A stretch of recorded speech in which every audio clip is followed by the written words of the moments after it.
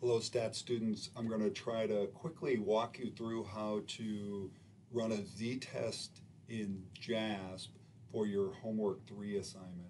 So in this data file, we're going to focus here on this emotional intelligence total score. And so what we want to do is the mean and standard deviation for this emotional intelligence scale is a mean of 50 and a standard deviation of 10. By the way, that's something that would just be given to you on the homework assignment. So if I wanted to run a z-test on this, I'd go to t-test. I know that doesn't seem obvious, but you'll notice here there's nothing in here for a z-test. We go to the t-test, and we go to one sample t-test. We bring that up, and so in here, what I'm going to do is find that emotional intelligence total score, and I put that over there. And then down here is where the z-test is. So I don't want the student t. We'll be doing that in the next homework assignment. I want the z-test. And you'll notice here it says test value. That's where I put that mean of 50. So in your homework, it'll tell you the exact mean to use to put in there for that, okay?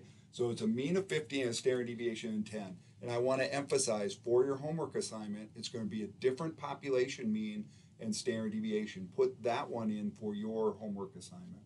So we have that in there. We want effect sizes. We want descriptive statistics for this. And so you'll see we'll start to, it's working on that, getting that information up over here. And so you'll notice it has a Z statistic of 4.45. That's basically saying that the mean difference, this mean as compared to the population mean of 50, is almost about 4.5 times larger than what we'd expect by chance. Remember, we always look at this, our little heuristic here is if it's at 0.05 or less, it's statistically significant. It definitely is here.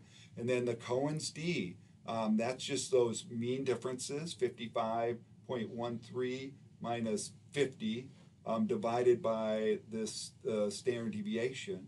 And so that gives us the 0.513, which it means that the mean difference is about half a standard deviation large. The difference is about half a standard deviation large, which would be certainly a medium effect of what we think of for Cohen's d, for how we interpret Cohen's d.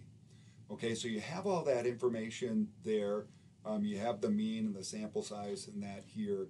And then in your homework, you have to write up the results. So this is what that write-up might look like here for that. Emotional intelligence scores of supervisors in this study, and then I have the mean and standard deviation for that. That's right here, that information. And you'll remember I'm italicizing any symbols that I write. I'm italicizing those.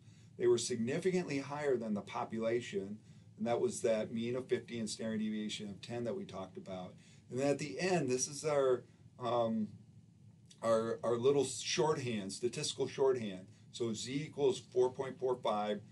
You see that here, and when we report results, remember we only usually go 2 decimal places out. P less than 0.001, that's what you see here, and then D equals 0.51, and that's what you see here as well.